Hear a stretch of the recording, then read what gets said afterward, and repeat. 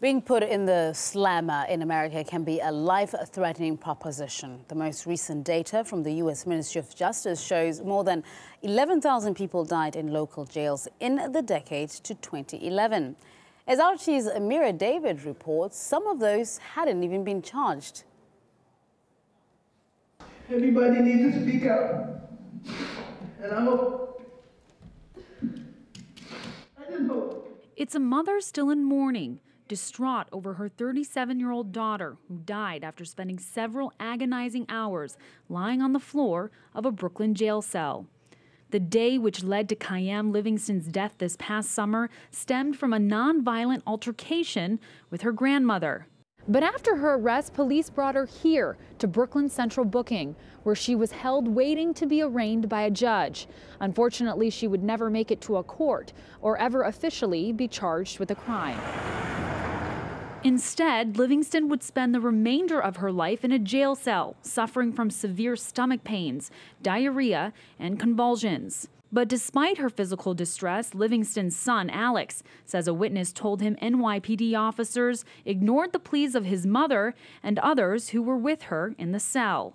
They started banging on the bars of the cells and screaming at the officers to get help, get medical help and everything. And there was a female officer that walked by and said, "Oh, she's just having a seizure. My grandson has seizures all the time. It'll pass." NYPD officials tell the family that Livingston was pronounced dead at a nearby hospital.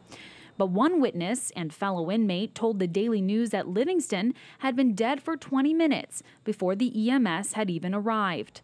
The department, which is now being sued by the family, has declined requests to turn over key surveillance video and release the names of the officers who oversaw her care. In a statement to RT regarding the case, a spokesman for the New York City Law Department said, "This involved a tragic matter, but given the pending litigation, we cannot comment further." But Livingston's story is not exactly unique. She represents just one of hundreds of deaths that take place every year in local jails across the country.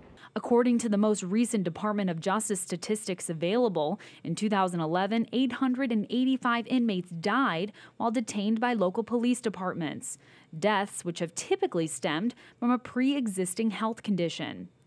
It's a statistic that Kara Tabachnik of CUNY's Center on Media, Crime and Justice has called alarming. It could be somebody that has a condition that has never been diagnosed before, and the stress of the situation could bring that out.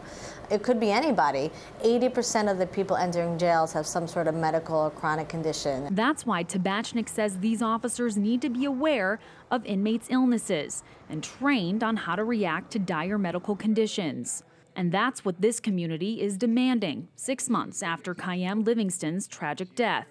They're calling for accountability, and they're insisting on changes to the U.S. jail system that could prevent others from falling victim to the same fate. In New York, Ameera David, RT.